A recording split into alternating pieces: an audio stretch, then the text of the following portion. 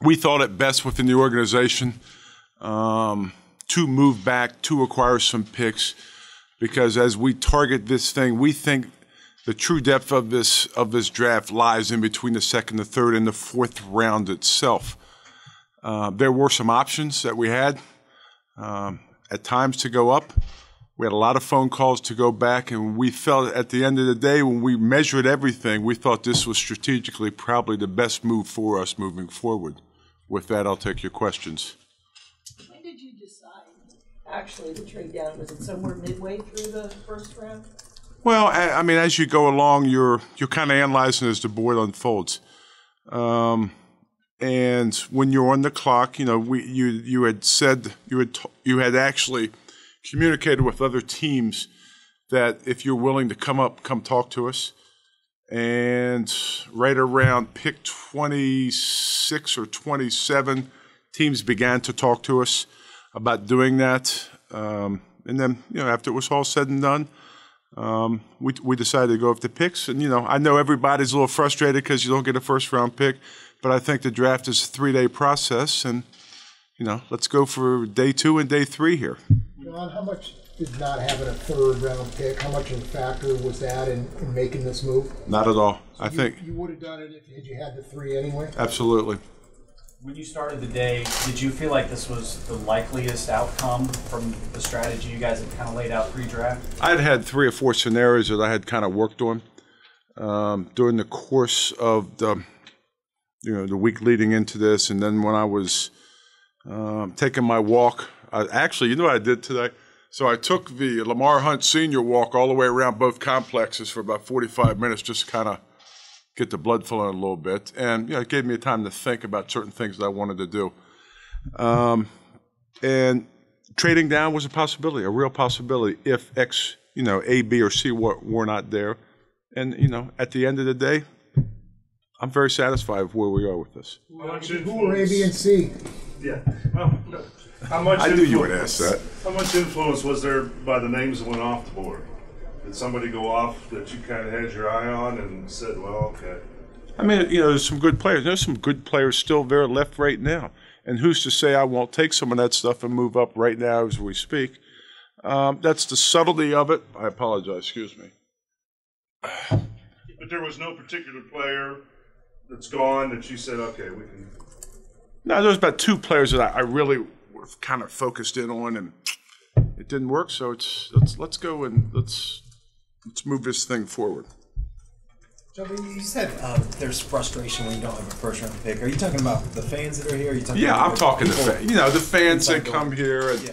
I mean, from a strategic standpoint, you want to, you know, do what's best for the organization. I think doing this right here, going back, we're still going to get really good players here, you guys. I mean, that's the beauty of this whole thing is here we are. We're going to have 2 picks in the second round, and they're going to be really good players to be had. How much does this reflect the? Go ahead, TJ. How much of a difference do you feel like the caliber of players you'll be able to get in the third round could differ from what you guys maybe are going to be able to get in the fourth round? Actually, if you really do your assessment in the third round, if you look midway through the third round and takes you all the way down to 3/4 of the fourth round, if you historically study those particular picks over the life of that pick, meaning the career of that player, they usually pan out about the same. And that's a wide variety, but those are the pockets that they fall into. And what I like is on that 4th pick, I believe it's 105 or 105, with that 105th pick, that's a really good position to be in because, again, in round 4, to me, that's a sweet spot in the 4th round. You touched on that, but having 3 of the top 105 now as opposed to, I think it was 2 of the top 125 before, what difference does that make as you're going through the The difference is your mathematics are better than mine. I didn't really understand that, and you said. That was obviously the case. Yes. But now that you know that, what does that do for you going through a draft? Well, it gives you a shot at like real players. I mean, that's kind of what it does. It gives you now options and shots at real players, and that's, you know, again, you target the draft. You think it's into the 2nd, 3rd, and 4th round. So now you have accumulated more picks there. So let's go work it now. You couldn't get a 3 for this move.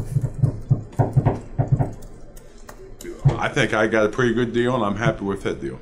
Hey, John, to make the deal, I'm curious, you mentioned a few days ago that you stacked this board 1 through 10 and 11 through 30. How confident are you that you can get an 11 through 30 guy at 37? Time will tell. Time will tell. Would you have made the move if there wasn't at least a reasonable chance? Yeah, you know, I mean, you can look at that. I thought, again, you know, certain players weren't here. Sometimes, you know, personnel guys, as they call it, they say blow the hatch and move down a couple spots. I mean, we moved a couple spots down. We accumulated some picks. And I think that's best moving forward. I would love to stand there and have a pick and talk about it, but we're going to talk about the picks. John, you mentioned there were a couple of players that you had your eye on. Obviously, with Denver jumping in front of you, how much of a role did that play in deciding to make this trade? Not at all. In your study, which I'm sure you have over Yes, the sir. years of trade backs, Yes, sir. generally, how do they work out? Is it the same as? Well, the ones trades I've been out? associated with, you know, it's the first time we've traded back here. The last time, but the old club I was with, we traded back twice. We got 2 pretty good players. So, What year was that? You remember? It was Jordy and Randall Cobb. So, I'm sorry, that was the last time you were involved with a team that traded out of the first round? Is no, that traded. I mean, the last time I can remember, we went from 1 and traded down to 2. The ones I remember are Jordy Nelson and Randall Cobb. So, there's good players to be had there. Couple more. You're going to be playing against Lynch now, eventually, if not next year. Your thoughts on that? He's a rookie. He won't always be a rookie, though. No, he won't be. No, he's a fine football player. You got to line up a play against somebody, and you know they chose to come up and do their thing, and you know he's a big, strong arm guy. Is there anything surprised you about how the first round played out?